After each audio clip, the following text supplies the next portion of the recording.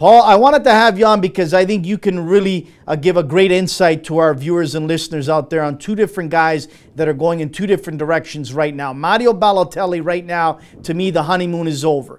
And while back, the honeymoon is in full swing and not looking like it's going to end. Let's talk about Balotelli. We know his problems away from the pitch and his attitude. But listening to some of the reports, Rogers says his attitude has been okay. What have you heard and what do you think about Balotelli early on?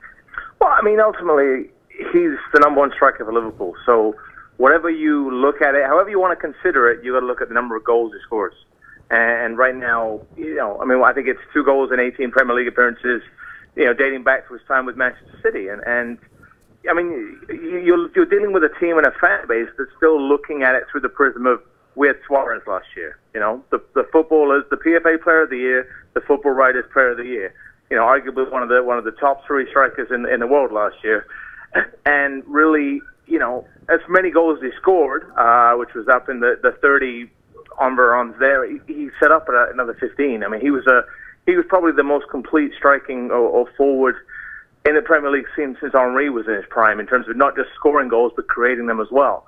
And Balotelli, I mean, when you throw that statistic there, when you say 2 goals in 18 Premier League games, it's just not good enough. I mean, what are the fans saying out there? Have they already given up on this experiment? Are they wanting to move on from this, or are they still giving him a little bit more time? Well, I think a lot of it was to do with the fact that, I mean, Rodgers has had a pretty good ride as Liverpool boss, but a lot of that's to do with Suarez, who was, don't forget, was signed by Kenny Dalglish at the same time as they signed Andy Carroll. So, I mean, Suarez has, when Suarez is on song and Suarez is playing well, he has the ability to make any team look good, and he made Daniel Sturridge look very good. And not that Daniel Sturridge isn't a good player by himself, but playing with those two alongside each other, their skills, and I know they didn't get along per se, but I mean, on the field, their skills complemented each other very well.